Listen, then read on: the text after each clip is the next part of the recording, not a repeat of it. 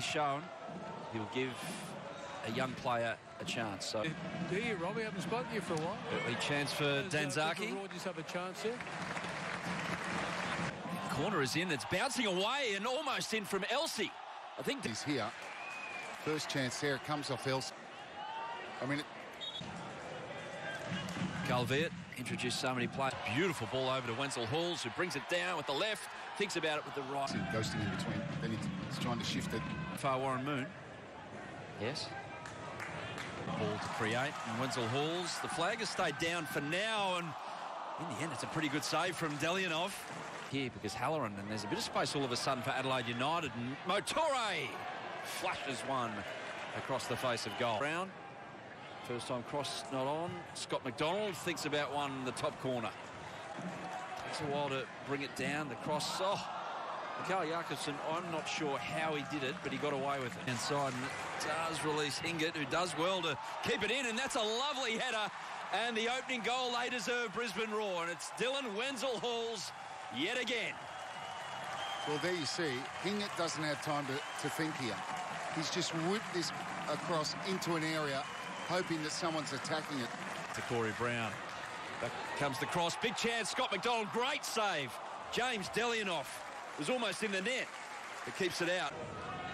O'Shea will have a crack from the top of the box and puts it top corner and does double that lead for Brisbane Roar.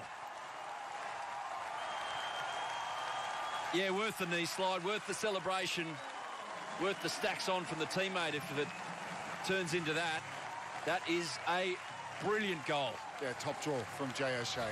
It is Brisbane Roar 2, Adelaide United 0. Back on the park right now. And spent some time with the match. It finally found Dylan Wenzel-Halls for a goal. That's a dangerous one and just unable to. It's Corey Brown. He's going to have a shot. Dangerous one and not only able to misses Wenzel-Halls.